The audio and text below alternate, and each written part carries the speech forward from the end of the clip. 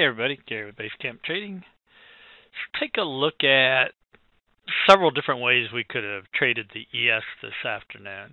This is our 30-minute chart in the ES, and in the afternoon session, we were looking for a channel breakout. We had a lot of indecision, dojis everywhere, and then we kind of went into a choppy mode right here. And so we put our channel line in at the bottom of this bar, which was 33.81. Put it in at the top of this one, which was 33.91 and a quarter, because on the smaller time frame charts, we were just chopping inside that range right there. So we had several different ways we could have traded this. First of all, you had the reversal doji that triggered to the downside, and then we broke out of the channel to the downside, made a nice push down, bounced off the 200 EMA, which again we often do, and then we left pretty bullish bar right here, bottoming tail. The body of this bar was buying, triggered that back to the upside, but then again lots and lots of indecision, left this reversal doji right here, which triggered to the downside, another push down, but couldn't stay under the 200 EMA again. Pulled back up, bar closed right there. Then the next bar opened right here, little tail. By then, the 5 and 13 had crossed to the downside and made another nice, pretty solid push down. Broke under the 200 this time, went all the way down to the 50 EMA, but then once again couldn't stay below that.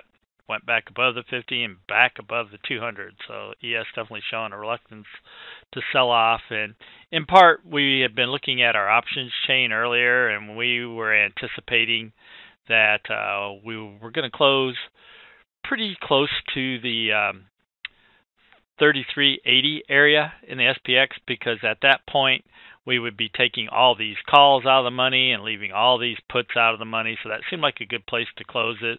So we really weren't expecting necessarily a big break to the downside anyways. And we definitely didn't. The SPX and the ES did not want to sell off today.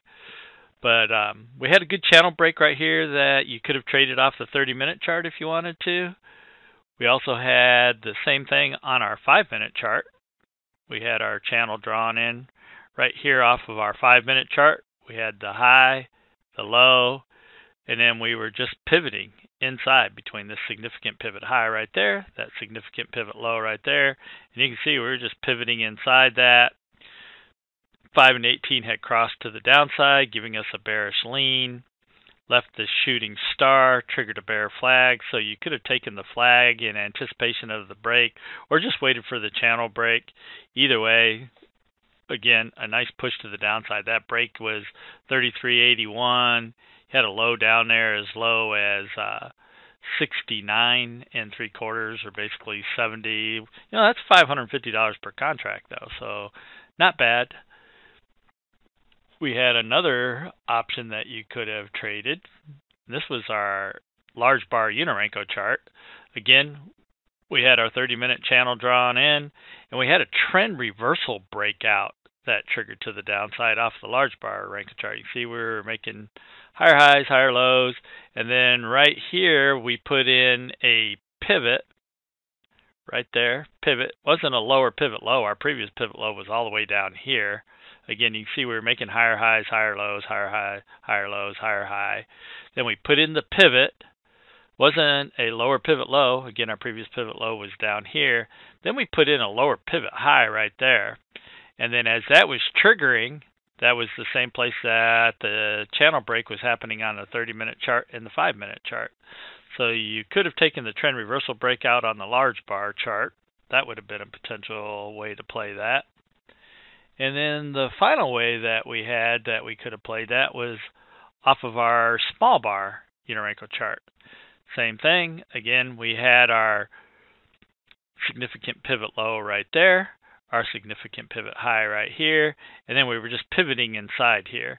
And we were actually watching this particular chart in the room, and we were thinking that there's a possibility we were going to break out to the downside. We were making lower highs for the most part, suggesting that this might break to the downside. And then ultimately we did break out of the channel to the downside, pulled back, had a wick off 34 opportunity, take another trade to the downside. But any way you decided you wanted to trade that. We definitely had numerous setups. So if you're trading Renko charts, we had setups. If you're trading a minute chart, we had setups. 30-minute chart, we had setups. So multiple ways that could have taken advantage of a downside move in the ES today.